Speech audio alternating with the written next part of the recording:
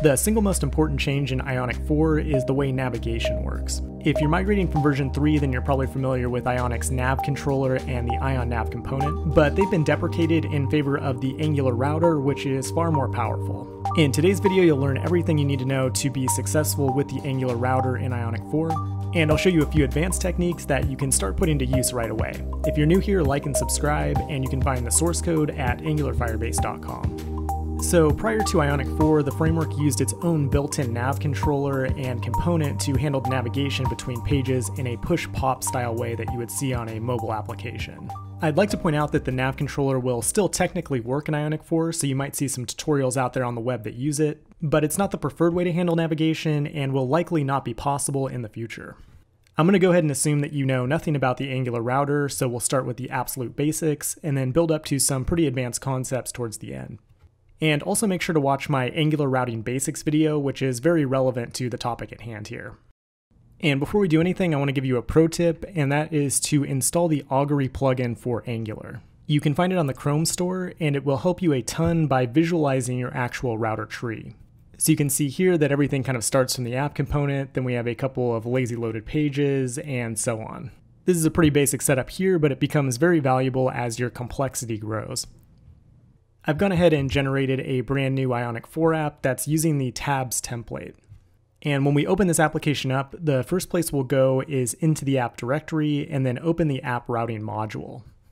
The only thing you'll ever really change in this file is the routes array, which is an array of objects where you define the actual routes in your application. There are three basic types of routes that you can define. Your typical vanilla route would just be one that loads a component.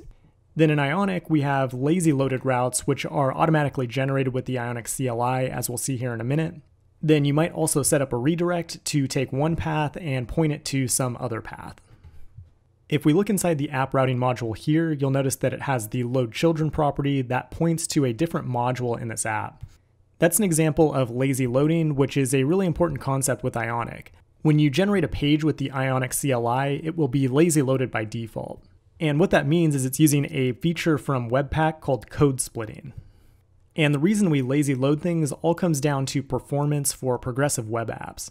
This pattern allows us to split our code into smaller chunks, which will give us faster initial page load speeds on the web. So let's look at something a little more practical. Let's go ahead and generate a new page, and then we'll do some routing to and from that page. So I'll say Ionic generate page, and I'll call this the animals page. Then you'll notice it sets up a new path in that routes array. Then it adds the load children property to point to the module that has that lazy loaded code. So that's going to render the animals page component when the animals path gets activated, but where does that page actually get displayed? Whenever a certain route is activated, it will render the page within a specific outlet.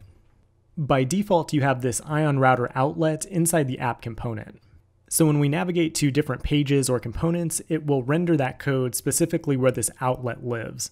This Ion router outlet is specifically for Ionic, but it's just like the regular Angular router with some additional internal things going on to handle the transition animations between pages. Now let's take a look at how we might navigate from our home page to the newly created animals page. And it's actually really simple. All we have to do is set up a button and give it an href attribute and then have it point to whatever path we defined. If you're familiar with the Angular router, you probably know that hrefs don't really work and you need to use the router link directive.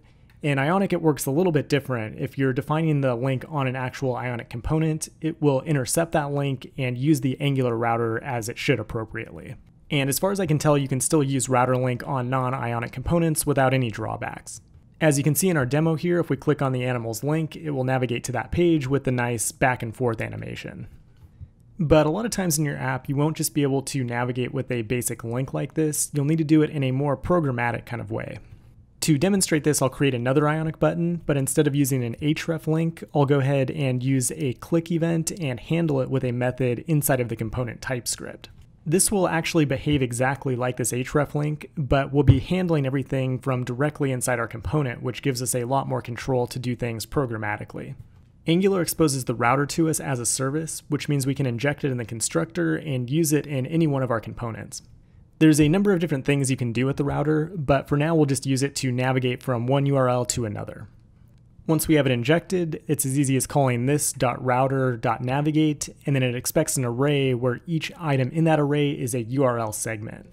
In this case, we just want to navigate to the animal's path, so we pass that in as the first item in the array. Then if we go into the demo, you can see it navigates and looks exactly like our previous link did. But the important takeaway here is that you can access the router to navigate by whatever kind of code and logic that you want to write.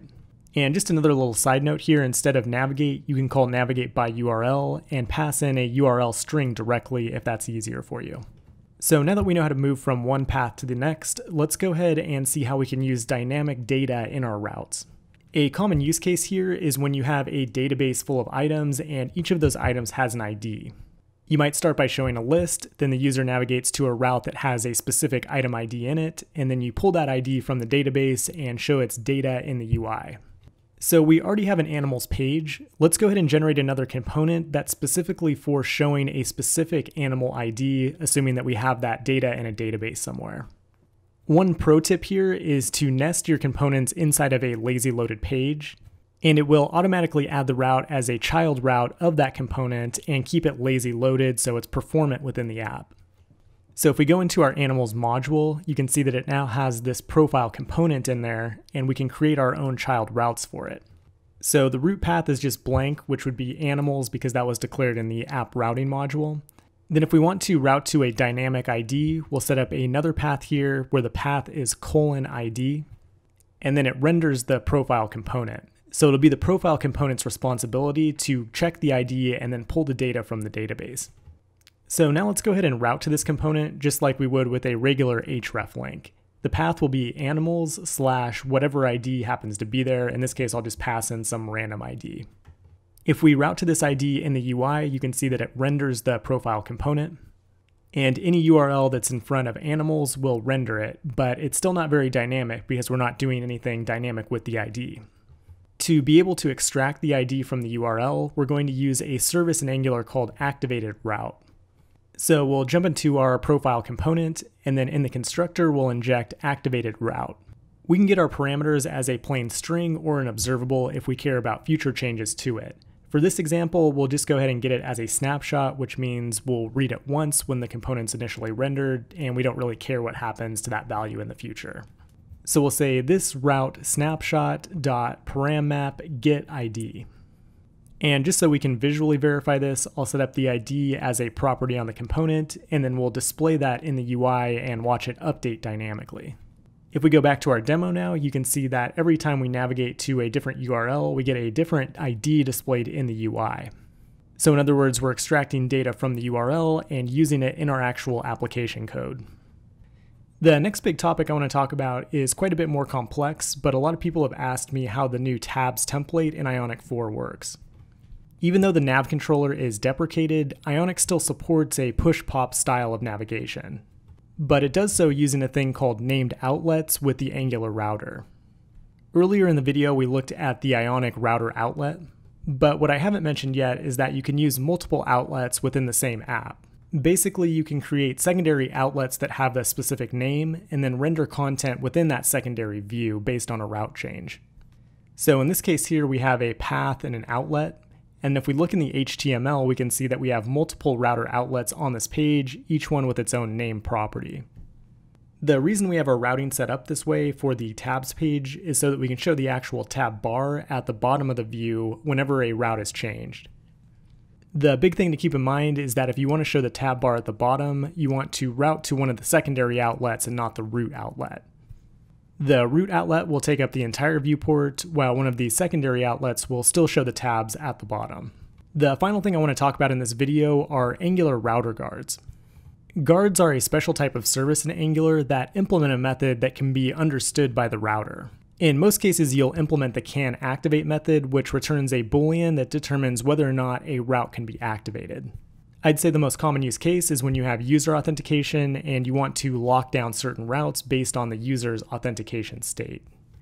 When we generate a guard from the command line, it will generate a file that looks like this, and everything here is basically just boilerplate, except that we want to implement this canActivate method and have it return a boolean or something that resolves to a boolean like a promise or an observable. A common pattern I see is to inject the Angular router inside of a guard. Then we can redirect the user if they're trying to access a route that they shouldn't be activating. To demonstrate how this works, I'm going to set up a boolean variable here called logged in, and it will just have a 50-50 chance of being true or false. If the user's not logged in, then we'll want to redirect them back to the root URL, or maybe you want to redirect them to a sign up page.